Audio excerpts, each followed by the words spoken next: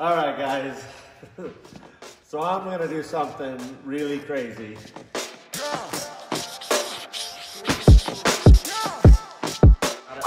So there's a lot of things I've been weighing, literally weighing the weight, and then weighing on my mind how I want to do something with Scrappy. And it's something I designed at the start, and I have 3 different ways to take care of it.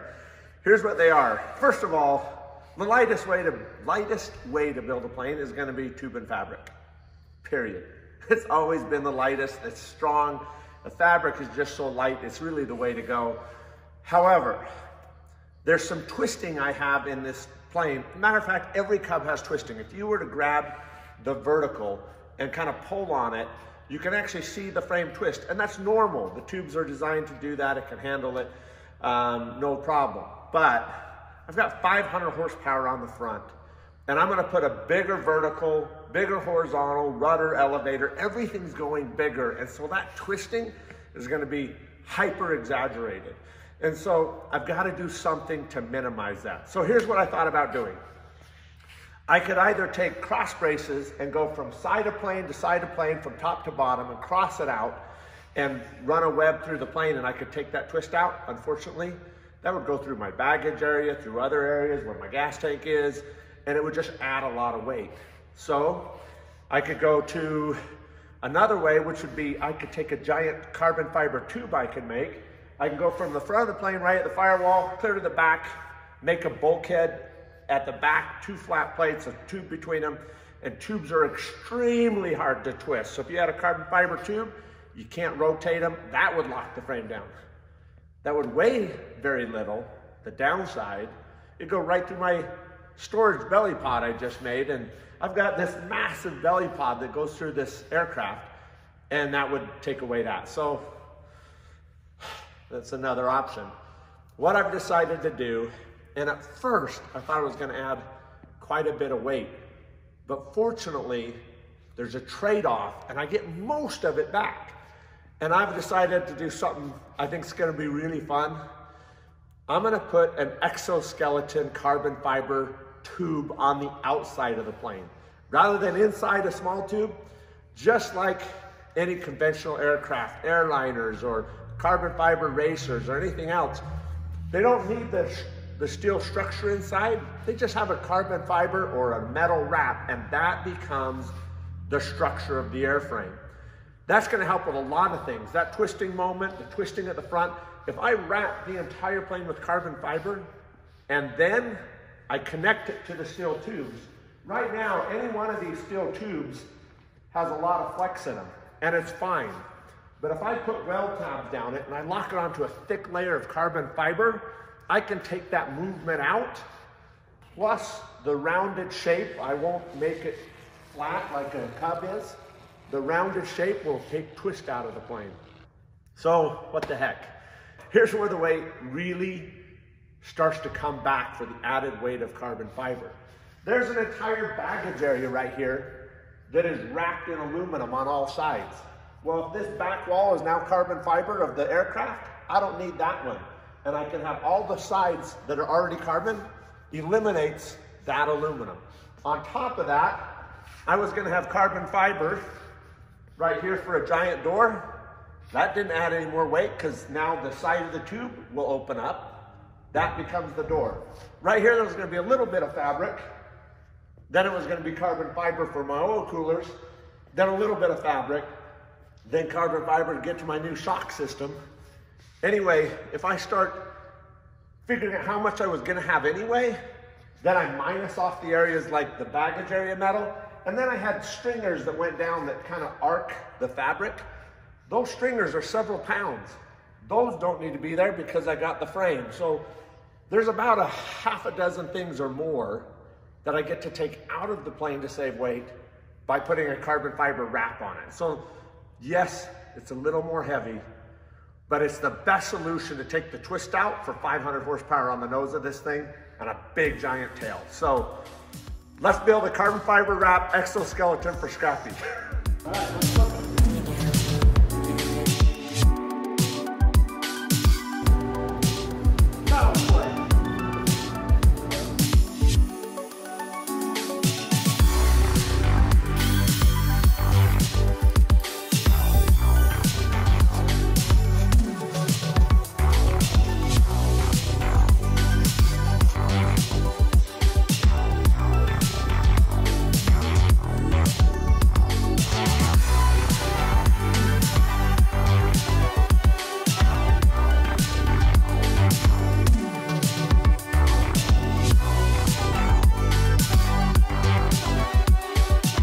All right, guys. Try and make a giant mold of the entire fuselage arc so it's round instead of a more square carbon cut.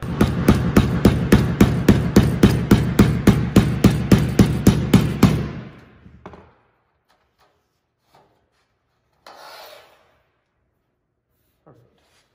All right, so transitioning apart from a round to a flat.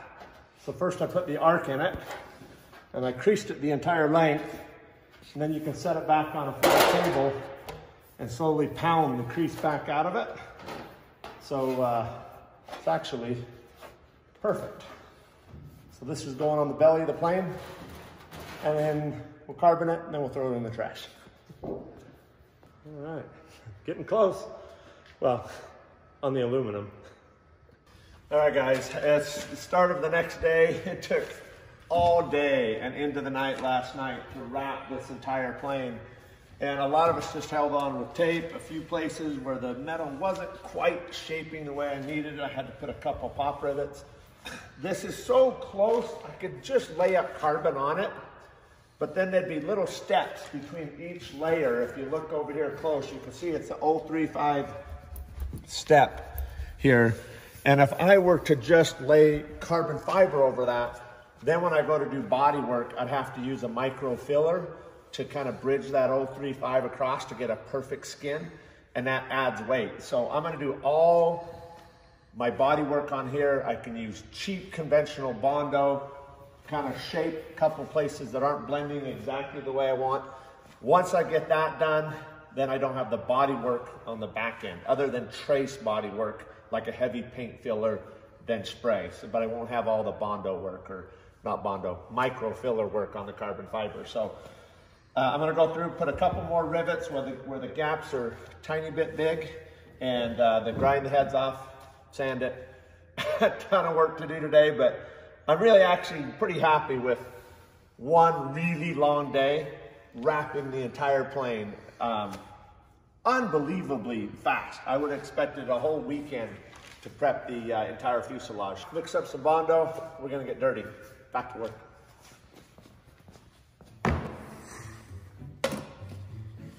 Super scientific. Oh, that much.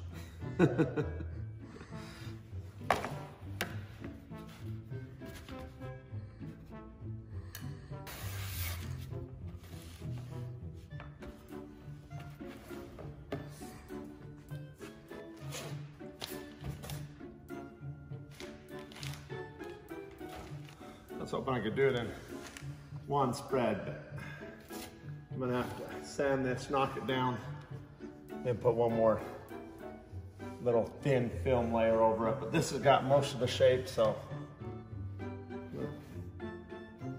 try stop messing with it. I can't discipline myself. All right, let me show you what I'm doing. At these tape joints, I got an 035 thickness aluminum step. And since the tape will leave that step and I want to put Bondo, and then I want to sand it, it'll wreck the tape. So you got to rivet it together, but I'll show you a trick that makes this go really well. I'm taking a little air grinder and I'm grinding at each place I'm putting a rivet every 4 or so inches, and I'm making a dimple in it that's about the depth of a rivet. And then I'll go through and I'll pop rivet that in with the thin aluminum rivet. And then I'll come back and grind the head, and sometimes it won't even touch the head because I've grooved this so thin that the head is almost indented. But then I'll go ahead and knock the head down. Then I can pull all the tape and put the Bondo on. Now, a general rule of thumb for me, for every 10,000ths of an inch of thickness of aluminum, I like to bleed the Bondo back an inch for every 10,000. So since this is 035, round up to the nearest 040 aluminum, I should be about 4 inches of bleed on the Bondo to make that invisible when you go to paint it. So that'll be my goal, is about 4 inches back on Bondo for roughly 40,000ths of an inch of material. But let me show you what that looks like. I'll pop rivet this, but if you come over here, you can see I did it here. That rivet disappeared inside there. You can see a trace of it there, a trace of it there. but that allowed me to bleed back, and you can see almost 4 inches there. So this is perfect, absolutely perfect. If you look down the plane, I'll do that on every single layer, but the rivets will disappear. I can do the Bondo work, but when I wrap this with carbon fiber and I pull this part, it is going to be perfect. So that's the goal. Let's get back to work. All right, so you'll see most of this head's gonna stay. If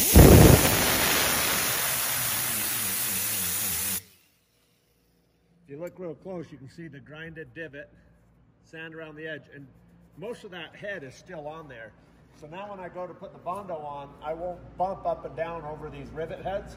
It'll be gone. Of course, you can never do this on an aluminum airplane and just destroy all the integrity of the plane and fall apart. But to make a mold for carbon fiber with aluminum, this is the only way to go. So we can pull the tape off, Bondo it up, get back to work. Maybe 1, maybe 2 more of these. You put 95% of it on and sand 80% of it back off, but a little closer each time. I came here to say hi. My wife's saying hi. Hi. We gave her a 60 grit paper and put her to work. This is not hard, but it's really hard. I'm a lucky guy. Oh. All right, so this is why we do Bondo on the mold now, because I probably got over 10 pounds of mud on here, but I'm getting the exact shape I want. And then when we pull the carbon fiber, I'll have almost no body work. So, back to work. All right, guys, so this is the part we just finished. Super lightweight, actually really complex. This was the mold. I don't even know if we got any footage of putting it in. Basically, I needed to make an air outlet that came from the engine through the bars into here and exited on a slope. The plane's upside down, by the way, and comes out the belly here. I've got side outlets on the side of the cowling, big fins, which is standard on a carbon Cub, but I needed more for this 8-cylinder. Of course, we moved the oil coolers to the back, so I wasn't robbing air for the oil coolers off the engine. So that gave us some more air, but that still wasn't enough when you calculated the amount of air we needed. So this is the part we made for the belly of the plane. And we made it out of just taping in pieces of aluminum, duct tape. Then we put in some wood rounded corners on the aluminum, glassed them in, sanded them, and then waxed it all. So that's what gave us these big radius corners. Extremely lightweight part. And it just drops in like this. So the way this will work, if you look up on the top, there's now going to be a part that we make, a carbon fiber part that passes through from the engine firewall. It'll still be a sealed system, and it'll come out here. Then this could be a moving cow flap that could open and close and let more air in and out of the inbound air from the cowling. If it's ice cold in the winter, we could close it up tight and there'd still be air coming out of the side fins of the cowling. But if it's a hot summer, I'm on a climb steep with 500 horsepower thrown at it and I'm only doing 70, 80 miles an hour trying to go up hard and fast, I can open this up like a giant cow flap, create a negative pressure zone on the back and suck the air through here that comes from the engine bay. So this is a giant cow flap on a worm drive. Now I decided to go one step further, and it's a crazy idea. I've wanted to do it for years, so we're gonna try everything on Scrappy. So we're gonna actually make that cow flap on a drive that has several positions. When you turn it a little bit, it'll be cow flap low to high. That will get it up to the point that we create the maximum suction out of the door. So if I grab a piece of just cardboard here, basically, I can close my cow flap up tight and open it. The more I open it, this creates a negative pressure zone and sucks the air out of the engine. So from when I did the math at how many square inches this cow flap is, I decided I want to do something I've always thought about, and that is the dial will go cow flap to max, and then it will go 10, 20, 30, 40 degrees of flap. So what's really cool about this flap, this square inches area is the equivalent of half of one side of a carbon cub, or a quarter of the entire flap of a carbon cub. Now, what's really fun, I actually had this located in a different spot and I moved it so that I can actually turn it into a flap. The way that works is typically a flap is at the back of the wing and it pivots down. When it goes down, you end up having to adjust trim or pressure because as the flap deploys, it lifts the tail of the aircraft. Well, I didn't want to add more lift to the tail of the aircraft on a huge pitching moment change. So we shifted this forward, and I'm going to make this a flap that is about 18 inches forward of the set of 30% of chord of the wing. What that means is, as this deploys as a flap, rather than just a cow flap, it will become an actual flap on the belly of the plane. It's going to help lift the nose back up and counter the pitching moment of the wing. So I'm getting a whole nother flap and lifting the front of the plane at the same time. It's really a crazy idea. It was done back in war times. They had flaps on the belly of planes. The flap that was on a low wing carried through the bottom. It's basically that, but we have an added advantage. My gear legs were upside down, so visualize flipped over. My gear legs pass and go outward like this. And they're covered, so they're sheeted coming out this way and this way. So when I rotate into a flare, the gear is coming out and it's capturing the wind like this. But all that wind is just racing past because they're in relative wind until you get into a flare, and then they move down into more of an angle of attack to wind. But the air races right by them. This is going to come up and close the gap on that so that all that air that's hitting the gear leg and racing by runs into a giant flap and directs the air downward. So it's going to make a difference. I'm not sure how much, but I'm really excited to try it. So why not do a cow flap combo, almost no more weight at all. If I'm going to make a moving cow flap, put a longer actuator on it and make it an actual flap.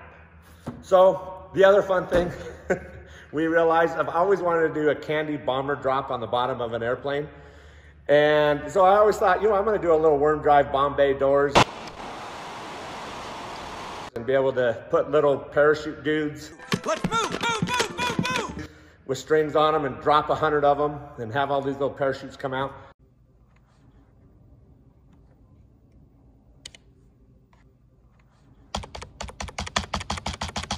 And I realized what's great about this is I can do that. I'm going to put an access from inside the plane, a tube that passes through from the in front of the seat right down into this door. I'll be able to fly around, have this cow flap closed, still have cooling air, fill it up with a bunch of parachute guys, and then fly over and open my bomb bay door. So it's going to be my bomb bay door, cow flaps, and flap all in one, no more weight. I'm kind of excited about it if you can't tell. Anyway, we got lots of work to do. This part turned out super cool, crazy lightweight, plenty strong. Let's make some pass-throughs and carbon the back of this airplane. So back to work. All right, guys, we just finished basting this and spreading it out, and we're ready to lay it. It's just sitting on a piece of cheap plastic from Home Depot. I got blue tape in the center to show me where center is. So I got Ron here. If anyone's wondering who the superstar is behind the scenes, that's the guy right there. He's always helping me. A little higher. Okay, hold it. Ron, this way. Walk my way. Now drape it down. Ready? How about the back? Go ahead. We're good. Lay it down. Let go. All right. That went really well. Once we pull the plastic off, I can stretch it. It'll take this wrinkle out. And first piece down, 100 zillion to go. All right, guys, this is our second to the last sheet. This is our last layer of all the layers. The second to the last sheet. Right there, forward. Forward to the front of the plane. There you go, that way. Okay, towards the front of the plane. Right there. All right, I gotta pause the video just for a second. I gotta give you a critical tip. I would feel so bad if someone started a project and I didn't say this. Notice right here, we're wearing coats. There is no way we could do a wet layup on a one-off mold like we're doing if it was warm at all. I've got the slowest reacting 2-part resin I can get, and we are working fast to get it done.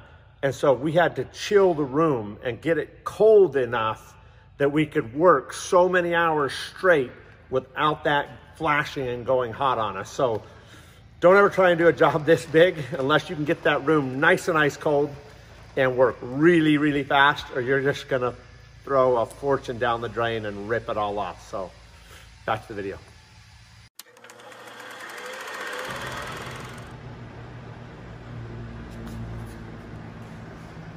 That side's perfect. That's where we like it to go. Got one more sheet to go right there. And then we gotta peel ply it, squeegee all the resin out of it that we possibly can after the peel ply's on. The peel ply will suck most of it off. Then we're done for the day. But before I go any further, now that I've just roughly got this tight and no wrinkles in it, I gotta take the squeegee and I'm gonna pull, I guess it's not a squeegee, kinda. I'm gonna take the spreader. We're gonna pull all of it down these directions only, never back the other way. We'll pull all the resin down and out. I can pull it tight enough that I can get it within about 10% of a bag part, but that's only because this is a big, easy to flow part. If it's really intricate, it'll get lots of resin in the corners. This one I can pull so tight, I can drag almost all the resin out of it. And when I'm done, this part, even though it's not bagged, will have very little resin.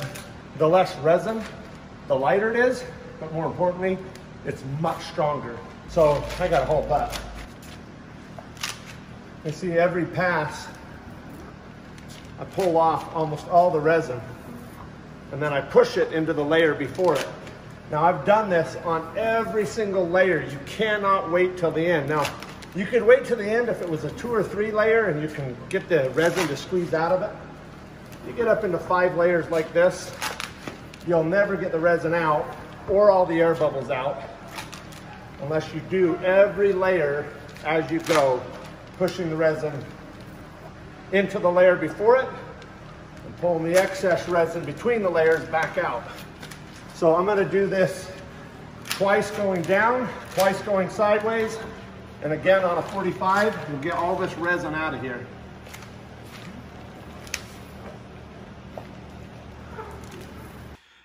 All right, guys, it's Sunday afternoon. It's my day. I get to do a lot of work. I've been so busy at work, I'm only able to work on Scrappy on the weekends. So on the weekends, we do crazy hours.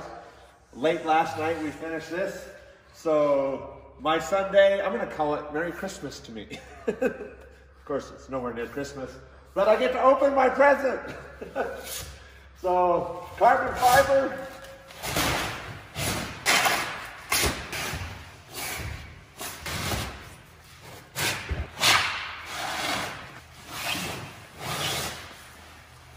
We'll cut out the windows.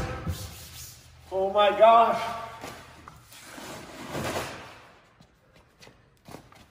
What's cool about working with carbon fiber is you can make any shape. This was all, I almost put a gallon of Bondo here to make the belly of this plane. And look how nice it works out. Now, of course, all the metal and all the Bondo is gonna go in the trash. But look how well that contours out.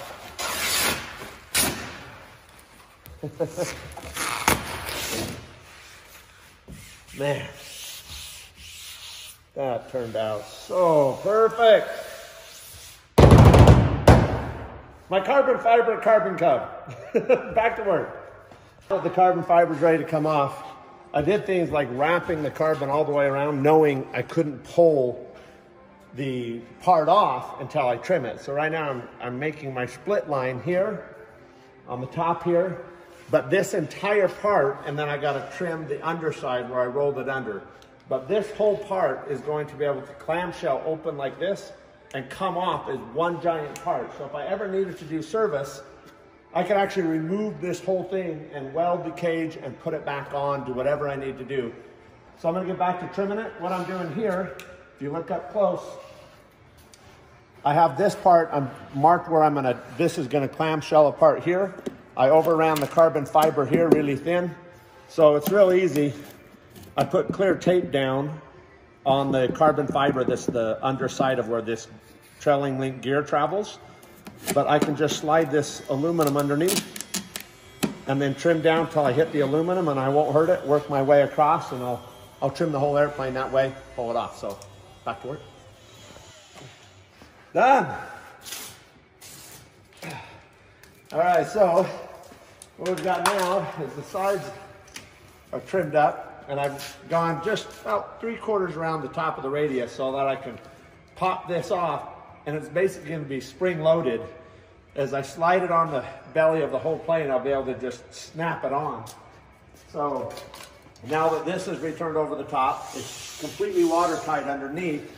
I'm now going to build a rounded cap that comes 2 inches down the side, and then I can put nut plates in this carbon fiber and attach the top of the plane and rudder all together as one giant piece. But if I need to service anything, I can actually just take the nut screws out, pop the entire top of the airplane off, and work on anything.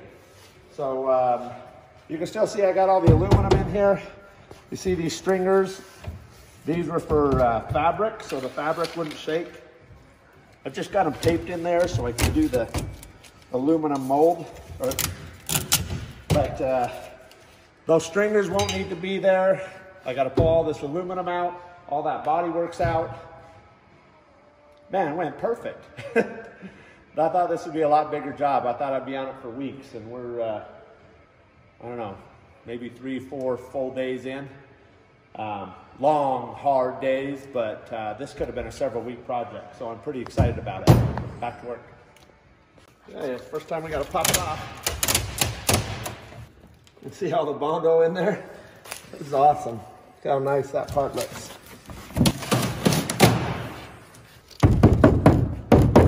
All right, the moment of truth. So I've got most of it popped. Got to get it around these tabs that will hold the horizontal.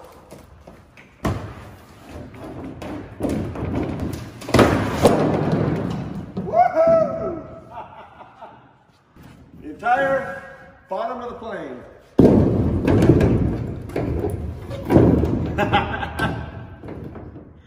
Yeah, I love making airplanes. It looks like the Bondo came with it, but I guarantee, because I know I waxed it a couple times, I'll get a screwdriver, just barely pop it, and it'll all come off. So awesome! This is so rewarding, so dang fun, and this is unbelievable. Lightweight. It's going to be kind of sad. All this work now goes in the trash, but so does all the weight, all the Bondo, all the mess, and all I have is a great big giant removable bottom of an aircraft. So let's strip this junk off, throw it in a dumpster, get back to work.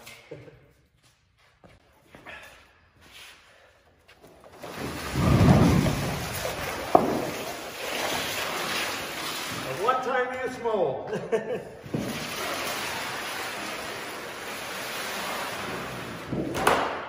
Garbage. That's work. All right, I've got everything sanded. I got the extra layers on here now. And now I'm gonna make the overlap so I can screw these two parts together. You can see I've cut all the way through here. I've got clear tape right here, it's hard to see. And then I've got resin on this side. I'm gonna lay carbon fiber from this point to this point. It will stick here, it won't stick here. I'll flip the part over, cut these little teeny tiny ticks out from the other side, and I'll be able to pull it apart. All right, I took my little spreader and I pulled off all the resin I could. All I wanted to do was scrub the resin in with my hand, and then I scrape off all I can. More is not better, it's actually weak. But it's clean. Now we'll just go ahead and overlap this a couple inches.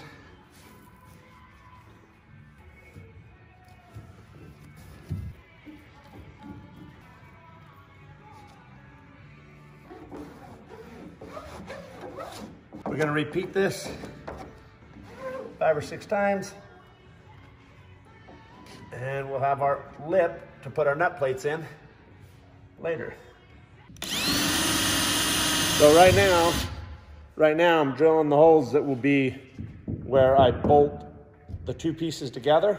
I've got the overlap here. I've got the little ticks I'll cut, break it apart, and then I'll put nut plates on this side. So we're getting close, at least with this part. All right, so this is all done. See, we popped it off, pulled the tape off where I trimmed it. If you take a close look, you can see that step right there. Anyway, we'll put the nut plates on here, and then this part we'll be able to tear it up. I normally wouldn't go that thick. It's really, really thick. But this is the bottom of my belly pod. This sits that way. My air outlet is here. That's the belly. It'll screw into here. Anyway, that's what it looks like done. Little sanding, we're ready to go. All right, guys. So here's a tool not everybody needs, a set of calipers long enough to measure this pipe. What we're doing now, we're making some pretty cool parts. They're only going to be used one time. So this is going to be welded up like this. But in between here, I've still got to machine some parts that go in here with a 3/8 hole. And we're going to actually get a piece of all thread and install the chromoly brackets we made for the landing gear. And we'll put them in here. We'll have an all thread so I can have an adapted piece for a 3/8 hole. This will go on it. We'll clamp it all together. This will go to here. We'll put several pipes all the way down the ladder. Basically, this is just going to be a jig. We're going to throw it in the trash when I'm done because this is a one-off part. This is everything we need to make the gear assembly for the front of Scrappy. So all this works so we can weld something up and then throw it away. Back to work. All right, guys, so I got all these parts, machined up these little plugs go inside this pipe, and I made this adapter, these spacers. These are to go in between these, which we laser cut like this. We got some all thread. We're gonna put it all together, and I got every one of these machined exactly to length. And what I did is I actually added to this piece of pipe 10/1000ths of an inch. What it's for is give me 5/1000 an inch on this side and 5/1000ths on this side. I made it big by 10/1000ths of an inch. That's so after I bolt this all together and weld it on the plane, all these pieces all assembled, when I pull it out and then have it powder coated, I won't have to try and bend these out or smash the bar to get it in there because of the paint thickness. So I've accounted for paint thickness. I can bolt it tight. Everything will stay perfectly square in a big long line, and we can weld up our gear. So we got a lot of work to do, but let's put it together. Here's a bracket, tightened everything up. None of these can twist out of alignment. They can't move out of square. So as I'm welding, they won't bend and twist. As you weld one spot, it likes to try and rotate it. So what I'm gonna do is I'm gonna go through real quick. I'm just gonna use the MIG. I'm gonna burn all 4 sides and all 4 points. And then once that's all tacked all the way along, then I can go through with the TIG and go through and run out full length beads and clean it up with the TIG. It's hard to see, but even this end bracket right here has a 3-degree curve to it. That little 3-degree curve matches the curve I've got on the plate on the wall. So I drew that all on the computer. All right, guys, ready to weld up this side. I'm just gonna tack it. I've machined these on the machine so that the fit is exact, all the spacers. You can see I just rotate this up. There's nothing to measure. it's either perfect or not. And so we're ready to tack it in place with the MIG. We'll burn it with the TIG later. Back to work. More scrap metal turned into parts for Scrappy. Sanding this up, getting it ready. This, I don't know how many times I'll get to keep making parts out of that, but it made parts for Draco, and now it's making parts for Scrappy. These, oddly enough, speaking of Draco, these were the spacers I used to space all my brackets on. And they're actually the tubes that went in the leading edge of Draco that aligned the new airfoil shape I made on Draco. So Draco scrap parts became templates for Scrappy. Anyway, what I've got now, I'll start fitting these up. I cut that plate up, turn it into these. Made a spacer to hold my King shock so I can weld. That is the correct spacing for a King. This will go on here. These notches I made there, this will be the shock mount, but it will come in from the back side. So I'm gonna cut these little grooves. This will slide through, and then that will go back into the main double truss I've got behind there. This is where all the loads will be absorbed on the shock. So a lot more work to do, but it's going really well. It's super awesome to get all these brackets on. The entire carbon fiber comes off in several pieces. The whole front glare shield's done. This comes off, the top, the windshield, the back. I can pull apart any section of the plane without disassembling the plane. So if I need to get to anything for work, repair, wiring, I can just remove a panel, put it back on. So, which I'm doing over and over. So let's get back to work.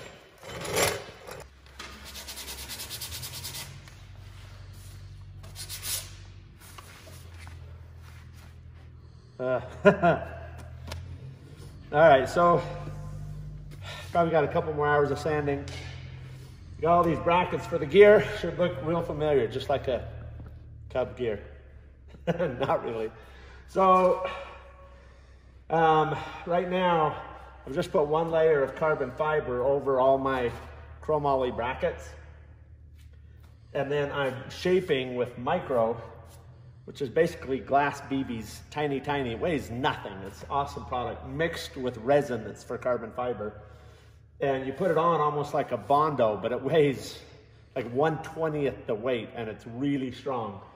And I'm just shaping the final shape of what I want around all these brackets. So you can kind of see I'm sanding through that one layer of carbon.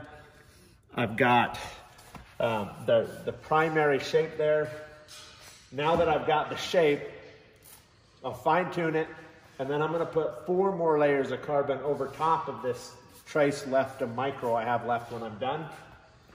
Then I can sand that back out. But this way, when this panel comes off, it comes straight off the side and goes straight back on. So I can pull it on and off anytime I want. Oh, I'd have to move the gear, but likely these panels won't come off. They'll be like a boot cowl on a traditional Cub. Usually those are riveted on, don't come off without wrecking paint. This will just be some screws and the whole thing can come off. I can get to the inside, but a lot of work to do. Let's get back to it. All right, guys, we got all the brackets carboned up. They're gonna look a little bit messy because they're all run long, so we'll trim them all up. But we get this all done, sanded, and it's gonna look really cool, I think. The back's on. I got a little bit of trimming and sanding to do. It fits almost perfect. Got a couple thousandths I need to sand off. It's got a tiny bit of work to do, but all in all, it's going great. This plane is gonna need very, very little body work, almost none. So, super happy. Back to work. All right, guys, this is the end of this video. I'm really excited about how it turned out. I'm super happy with how we got it done. I was back and forth between how to skip the twist out of the frame. I'm really happy with putting an exoskeleton all carbon fiber skin on it. I'm so excited. I'm just beside myself about how this silly build is going, and I'm having so much fun. The door jamb trim turned out, I think it turned out great. I'm really pleased with it. We got some cool stuff coming. The front landing gear.